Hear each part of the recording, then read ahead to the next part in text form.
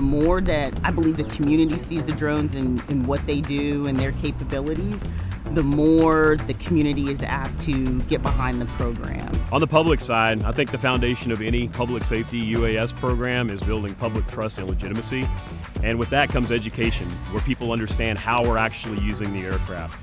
We're using these high-risk tactical incidents, operations dangerous to human lives, critical missing people, putting robots in dangerous situations to save human lives.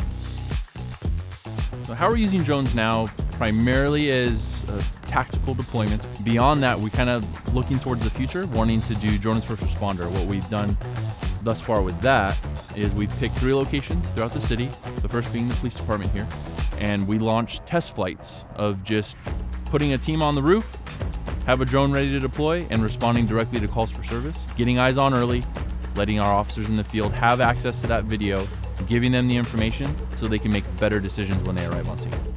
For us, partnering with companies who have already done this, who have the knowledge, have seen success stories, have seen non-successful stories and learned from those, reaching out to those companies like Airspace Link, that's going to be very, very beneficial.